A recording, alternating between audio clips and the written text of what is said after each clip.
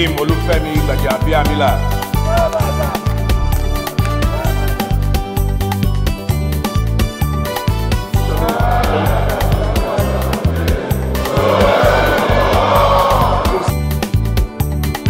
God bless you all.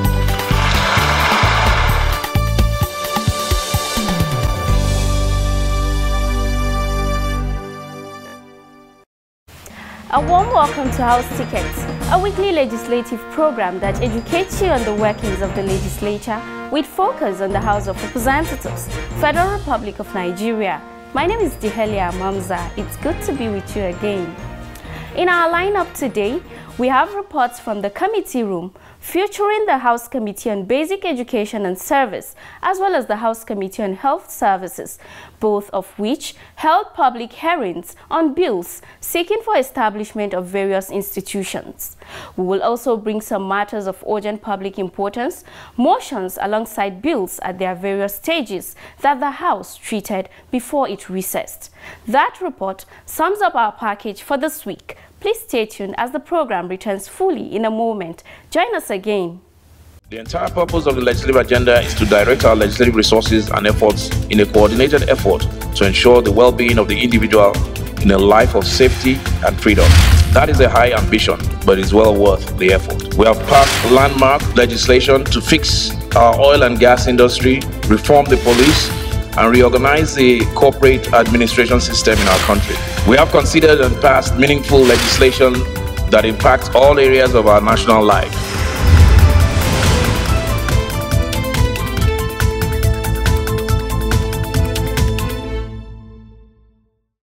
We will start the program fully with reports from plenary proceedings for the week before it recessed, as we review matters brought up by lawmakers on issues around the society for legislative discussions and resolutions. Motions on security, conversion and diversion of monies by staff of NNPCL, amongst other matters, are highlights from our next report. Keep watching.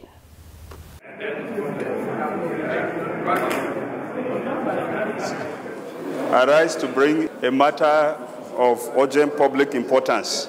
On Thursday, the 6th of April 2023, Representative Remande Shaulu moved a motion on the urgent need for security forces to halt the continuous killing of residents of Takum in Taraba State. Several electoral wards, such as Fiku, Pambopuri in Usa local government areas, have come under heavy attack, with heavy casualties, usually women and children, without provocation. Aware also that Usa local government area, since the withdrawal of special forces in 2020, does not have the presence of soldiers or mobile police force detachment to respond to attacks, which have become very frequent, leading to the closure of all schools in the local government for almost 1 year. He called on the House to mandate the Chief of Defense Staff to deploy special forces to the region, and the Inspector General of Police should deploy adequate mobile police officers to the region, as well as further called on the National Emergency Management Agency to provide relief to the people of the region, especially as the rains have begun. Please say aye. The motion was voted on and adopted. Mr. Speaker, I want to move a motion. Still on matters of urgent public importance, Representative Hafiz Kawu moved a motion on the conversion and diversion of about 20 billion naira by the staff of the Nigerian National Petroleum Corporation Limited, NNPCL, in the guise of paying consultancy fees.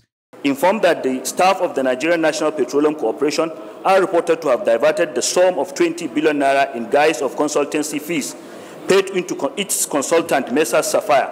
Further informed that the said over 20 billion naira diverted by the staff of NNPC is part of the monies meant for the payment of taxes to state government in Nigeria by the corporation. Concerned that in a time when the federal government is doing its best to fight corruption, harness resources for the development of national infrastructure, staff of an agency of government ought to be prudent in the utility of state resources, not to corruptly divert same. The lawmaker in his prayer called for an urgent investigation into the matter and that the House should be briefed on the outcome as a matter of urgency. Those in favor, please say aye. Those against. The motion was voted on and adopted. The House then set up an ad hoc committee to investigate the matter, to be chaired by Representative Kingsley Chinda. The committee is expected to turn in its report on or before 3 weeks. The ad hoc committee will be chaired by Honorable Kingsley Chinda. Members are Honorable Rurum, Honorable Olanrewaju, Honorable Bio, Alkali, Honorable Maki, Honorable Kau, Honorable Amos Magaji, and Osby. I stand today to move a motion on the need. Away from motions under matters of urgent public importance to motions on the order paper, the House considered a motion on the need to strengthen the Nigerian creative industry, sponsored by Representative Shina Pella. That as the country seeks to diversify its economy from dependency of oil revenues, the creative industry, based on its current economic value, provides a veritable incremental source of employment, revenue, and growth. Also note that the United Nations suggests that the creative industry is a driver of employment, economic growth, innovation, and social cohesion. Mr. Speaker, honorable colleagues, I'm aware that available data tend to support this view. In a study that covered 11 creative industry sectors across 5 regions of the world. Some lawmakers contributed to the motion. It's interesting to know that Chinese in Lagos reap most of the works of creative industries who typewrite the CDs and all whatnot now. And the manner of collecting royalties and so on is so porous.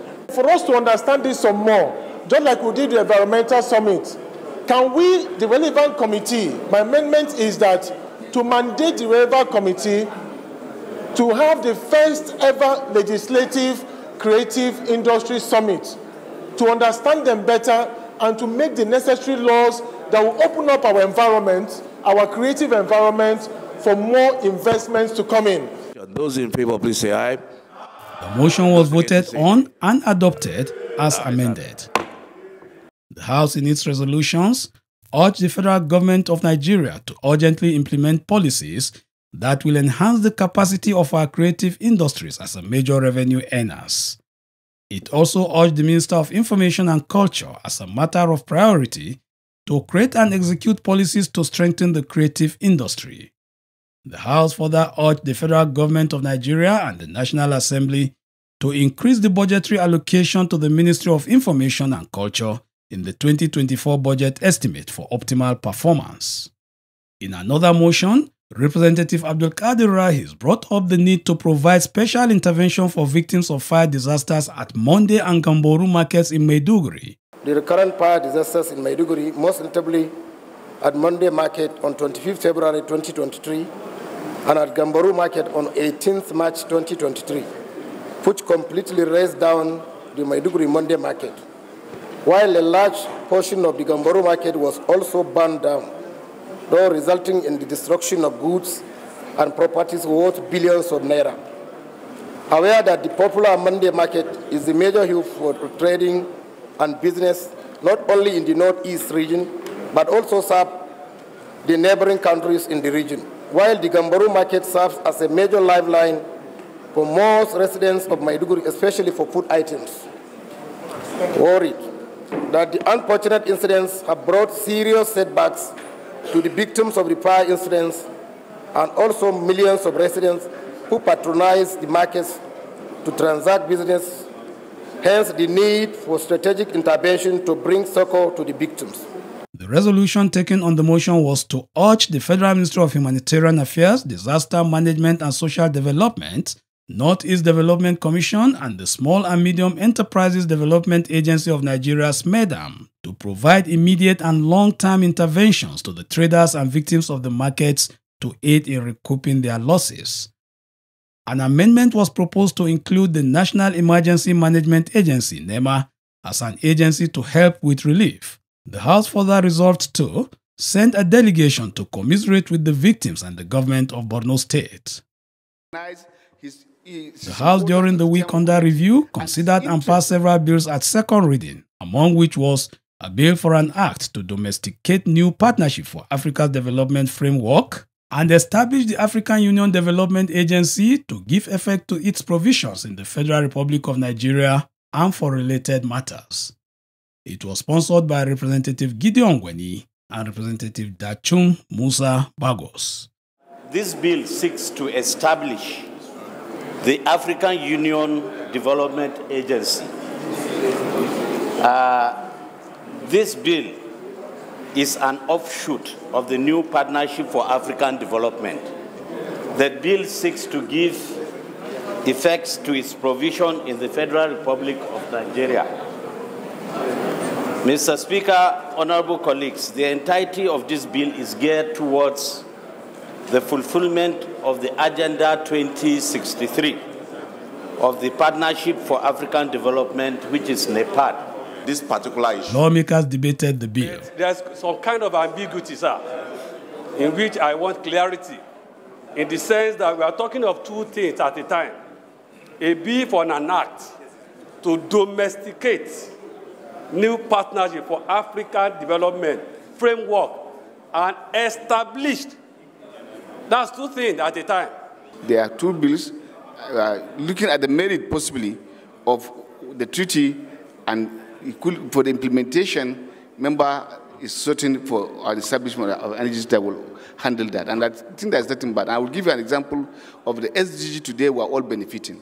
It is out of international treaty that we got that one, but we have to establish an agency that is responsible for that, and we are benefiting and the country is benefiting. You will discover at a time when our former President Obasanjo started this move. Mr. Speaker, Nigeria owes about 80% of the funding of this particular issue. And when I investigated it, I also invited most of the part of people who are involved in this issue, which I laid before this Honorable House. Mr. Speaker, I urge every member of this Honorable House to give effect to this provision.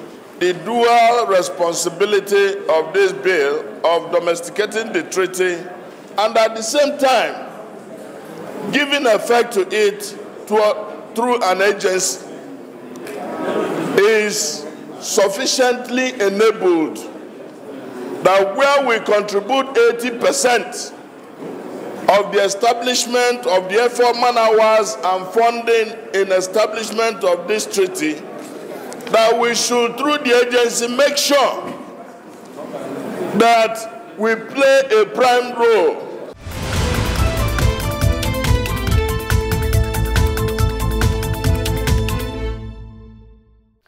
That was a summary of matters of urgent public importance, motions as well as bills taken at various stages of consideration by the House in the week under review. We will take a break here, but when we return, a report on the engagement of the Standing Committee on Basic Education and Services, where it held a one-day public hearing on a bill on educating the Almajiri child. Do stay tuned.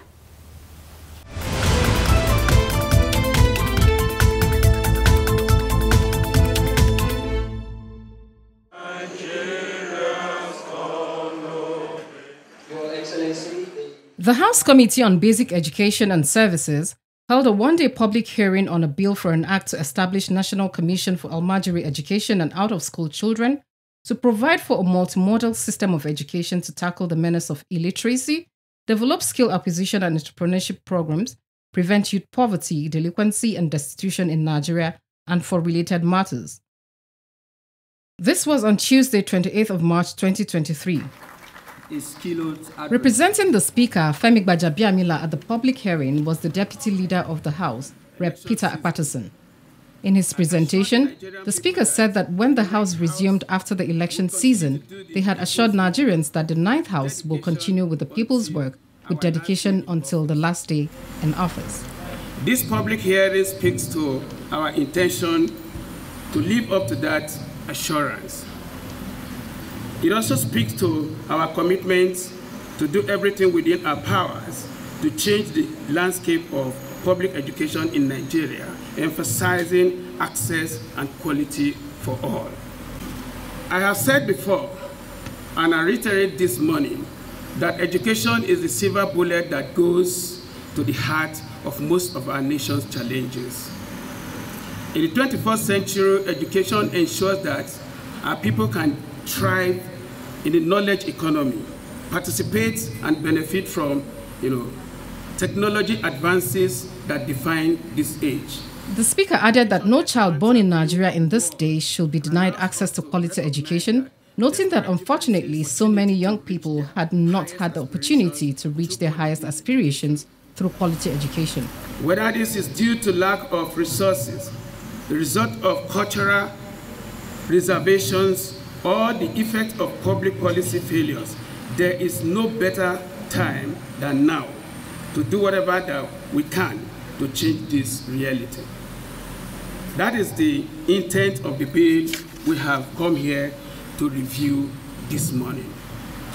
Speaking earlier at the hearing was the chairman of the committee, Rep. Julius Ihonveri. While making his presentation, he stated that the critical challenges which the bill seeks to address represents in large measures dislocation in governance, incomplete use of power, and at the same time failure of leadership in the country. We may not like to hear it, but that is the exact truth. If you look at areas where we expend a lot of money and show no results, and you think of how much is required and the necessary political will to deal with the Almajiri situation or deal with the out-of-school children's situation, you will realize that we've always placed a very sick old horse behind the cart, not even in front of it. Some stakeholders present at the hearing include representatives of the Center for Democratic Development Research and Training, Zaria, National Teachers Institute, Kaduna, National Growth for Arabic and Islamic Studies, Grassroots Mobilizers for Better Nigeria Initiative, Federation of Muslim Women Association, Youth Parliamentary Forum, ulamas, as well as eminent personalities across all faiths. They made their submissions at the hearing.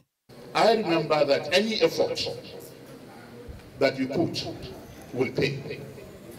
Yes, there are other parastatals that have been created, but are they also utilized properly? No elected official wants to wait till 4 years before he can say this is what I have achieved. They're more interested in the legacy that they will leave behind.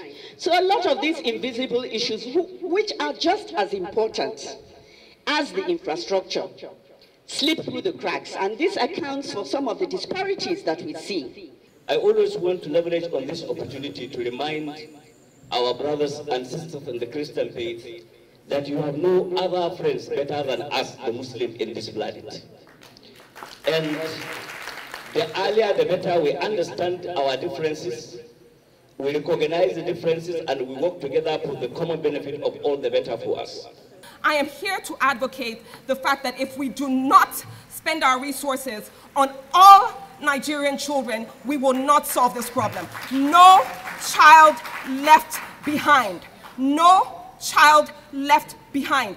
The chairman of the committee, Rep. Julius Ihonveri, commended stakeholders after their submissions and assured them that the committee will look into the documents submitted and that the bill will see the light of the day. This conversation here today tells me very clearly that Nigerians want this country to make progress. They want to address this issue of out-of-school children. The out-of-school children are all over the country. It's not just in one part. I hereby move for the adjournment of this public hearing, sine die.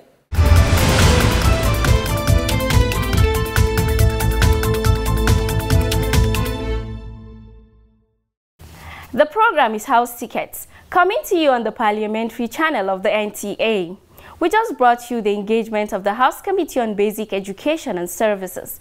Coming up shortly is a report of the House Committee on Health Services, where it also held a one-day public hearing on a bill to establish Traditional Complementary and Alternative Medicine Council in Nigeria. Let's get the details in our next report. Keep watching.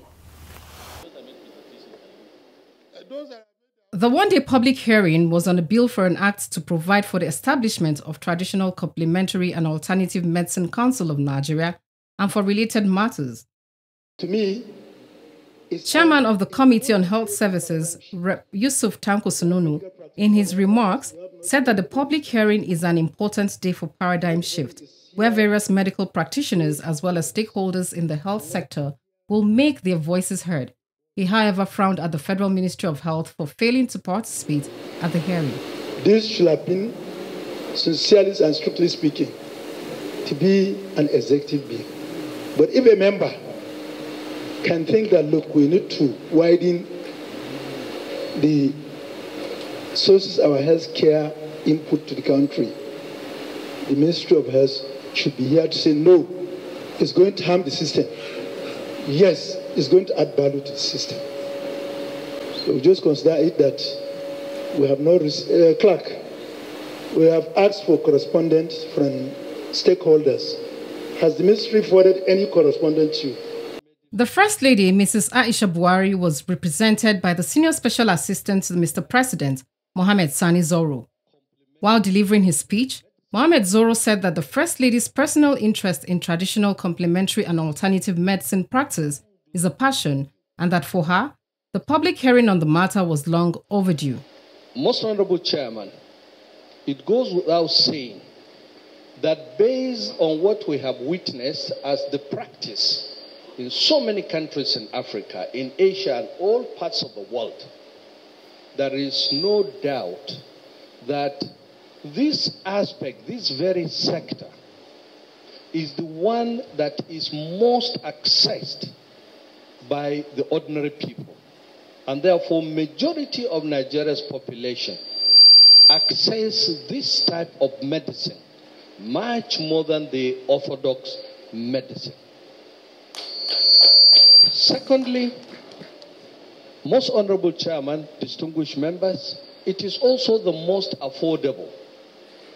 Given the poverty rate prevailing in so many parts of the developing world, you will agree with me that our mothers, grandmothers, sisters, brothers, and the general population in the rural areas who form the majority of Nigeria's population can only afford, most of them can only afford this medicine that has been so bequeathed to our generations by our ancestors. Stakeholders made their submissions on the bill. But looking through the bill, we can see that there are some areas of overlap with NAFDAC, because NAFDAC has its own mandates, and NAFDAC's mandate is actually to regulate and control the importation, exportation, manufacture, advertisements, distribution, use of drugs and other regulated products. We are appealing and requesting for this bill to move, because if the proposal bill shall be given a consider and approved, it will bring a lot of development to our nation. We believe the time is right for regulating the practice of African traditional medicine, which is the appropriate name instead of traditional, complementary, and alternative medicine. However, NMA regrettably reject this bill as drafted due to the ambiguous nomenclature used as taken, and also that the bill contradicts the already existing law. Other key stakeholders present at the hearing are representatives of the Ogun State Government, Association of Integrated Medicine Practitioners, Joint Health Sector Union, Medical Practitioners of Orthodox Medicine, Nigerian Union of Practitioners of Complementary and Alternative Medicine, key stakeholders and practitioners in the health sector, as well as traditional rulers.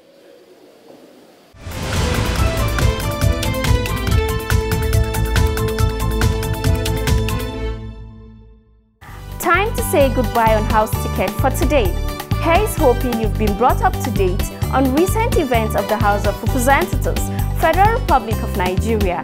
For more from the House, let's meet again next week on the Parliamentary channel of the NTA. Many thanks for watching.